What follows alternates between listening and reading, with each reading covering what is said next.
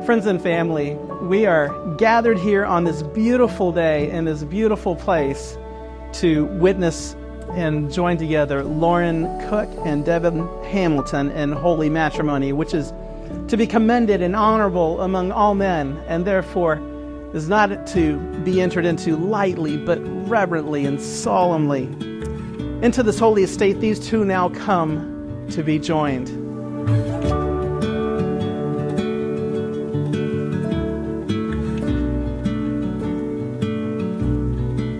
For those of you who don't know me, my name is Leslie, and I'm Lauren's older sister. And I'm so happy to be here today to watch Lauren marry the love of her life, Devin. Lauren, I'm so proud of you and the person that you've become, and I can't wait to see what you do next with your amazing partner by your side. And Devin, as an older sister, I couldn't have asked for anyone better than you. You've far exceeded anything I ever could have hoped for Lauren.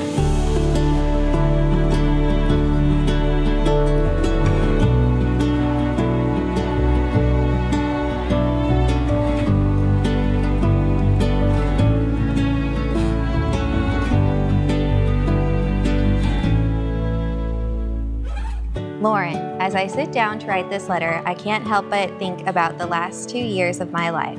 They have been the happiest years of my life by far, and I know that it's because of you.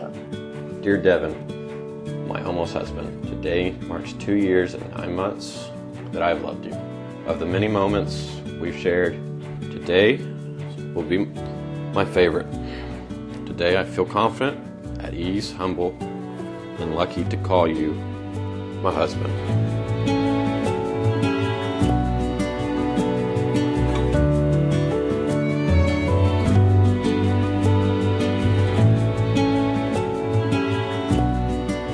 Oh, all the way around.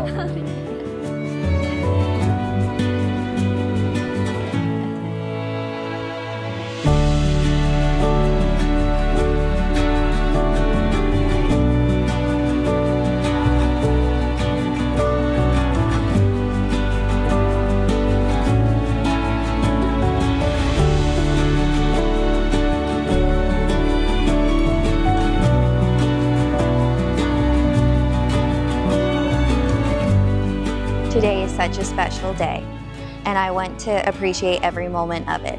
We are so loved by our friends and family, and I want you to cherish that fact. I am so lucky to have you in my life, and I can't wait to see you walk down the aisle. You are the best thing that's ever happened to me, and I promise to spend the rest of my life committed to making you happy.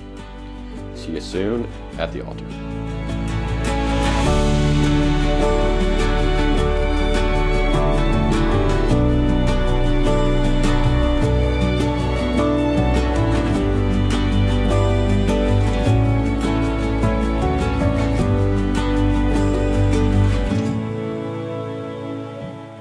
Devin, people say that our journey starts today on our big day.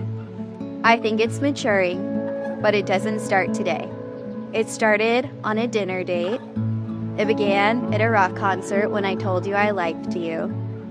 It started when you got down on one knee and asked me to spend the rest of our life together. As I sit here before you, I want you to know that I am not just marrying you, but I am also accepting your family as my own. I promise to love them, to always be there for them, just as I will always be there for you. You are everything I dreamed of and nothing I expected. I promise to bring you positivity and laughter. I promise to listen and always support you. I love you, Devin. I love the man that you are, and I always will. Together we'll face whatever life throws our way. I vow to love you, to cherish you, and to honor you for all the days of my life. I can't wait to start this new chapter of our lives together as husband and wife. I love you. Love you. Do you, Devin, take Lauren to be your wife, to have and to hold, for better, for worse, for richer or for poor, in sickness and in health, to love and to cherish from this day forward till death do you part? Yes, I will. Miss Lauren, do you now take Devin, whose hands you hold, to be your husband, to have and to hold for better or for worse, for richer or for poorer, in sickness and health, to love and to cherish from this day forward till death do you part? Yes. All right. Lauren and Devin, now that you have agreed together to join each other in the holy state of matrimony, therefore by the authority vested in me, first as a minister of the gospel of Jesus Christ, and secondly by the laws of this great state of Texas, I do declare that you are now husband and wife. Devin, you may kiss your bride.